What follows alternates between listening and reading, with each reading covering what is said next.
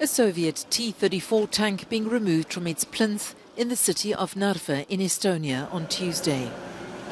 It was taken down on the orders of the government after the city council opted out of the decision-making process.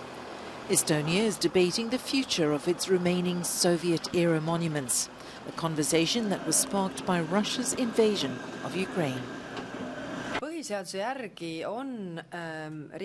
Under our constitution, internal peace is the centre value of the Estonian state, and the defence of internal and external peace is one of its primary tasks. We will not give Russia the opportunity to use the past to disturb the peace in Estonia. And that is why these monuments, which were used in information warfare, need to be removed as a matter of urgency for the sake of domestic peace.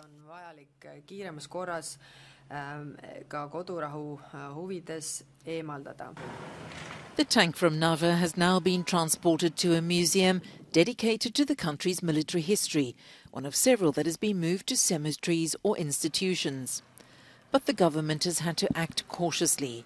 The riots and cyber attacks on state infrastructure following the 2007 removal of a Soviet World War II memorial in Tallinn, known as the Bronze Soldier, are still fresh in people's memories.